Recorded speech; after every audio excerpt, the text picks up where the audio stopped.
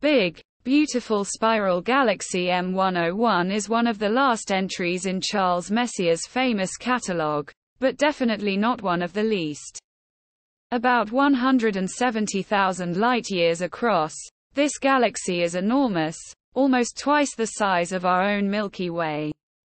M101 was also one of the original spiral nebulae observed by Lord Rosse's large 19th-century telescope, the Leviathan of Parsontown.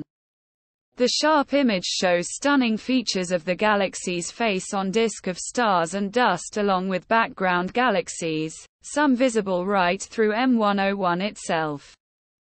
Also known as the Pinwheel Galaxy, M101 lies within the boundaries of the northern constellation Ursa Major, about 25 million light-years away.